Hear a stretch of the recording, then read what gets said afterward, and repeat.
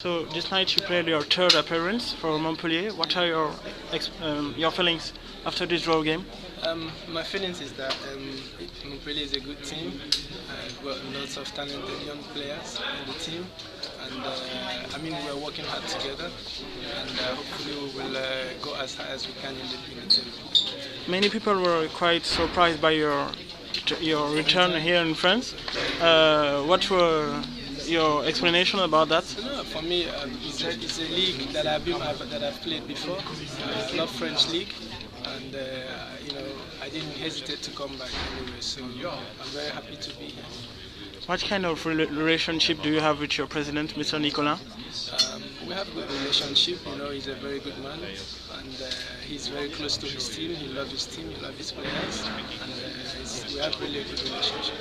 As you know, Nigerian Super Eagles will be fighting for the leadership this month for the qualification group.